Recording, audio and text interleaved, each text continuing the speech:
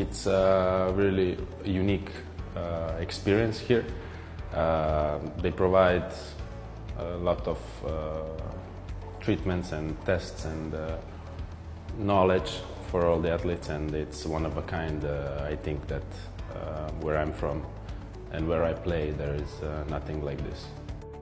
So today we performed two functional tests, Y balance test and the overhead squat test.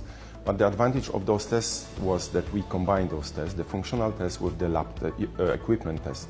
So we put our player on the force plates and we use the slow motion cameras to test his body movement. So what we find out that there are slight limitations with his movement.